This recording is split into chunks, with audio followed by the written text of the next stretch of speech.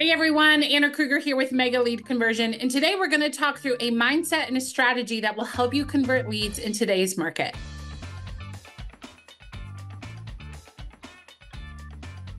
All right, well, I have an analogy for you, and then we'll get into the tip. I have a family member who is a basketball coach, and one year he was coaching a team mostly of upperclassmen, and he asked them, "What's your goal of the basketball season this year?" Well, this particular team was actually really passionate about soccer. Where I'm from in Maryland, soccer is a big deal.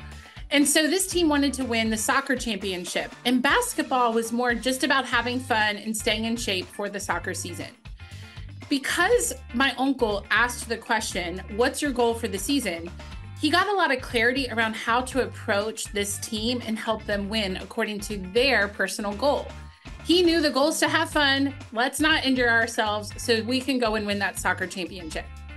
Well, I think we can agree. Most of us, at least me, would have assumed a basketball team would want to win state championship. By asking the question, "What's your goal?" it allowed my uncle to then custom craft a plan to help this team achieve their goal for the season. Well, I believe the best salespeople think a lot like coaches. If you think about it, the job of a coach is to help whoever you're working with, whether it be a sports team, a client, a buyer, a seller. The goal is to help that client achieve their goal. So we have to start with understanding what's the unique goal that you have. I know for me, I find myself talking to buyers and sellers right now in today's market, making assumptions about their goals, their timeline, and what objections they're probably going to have.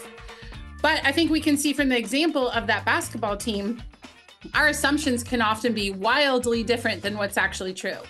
So I want to encourage you with your clients this season of the market, start by asking them about their goal.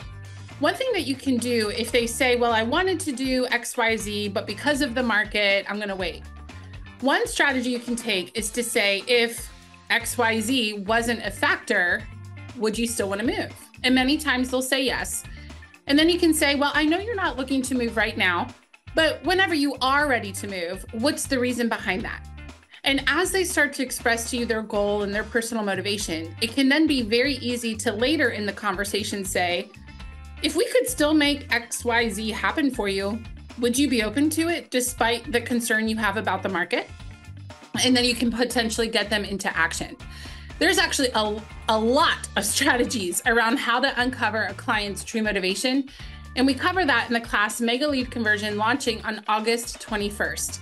This class has multiple sessions specifically targeted around how to uncover true motivation and then how to uncover true objections to help the client move forward.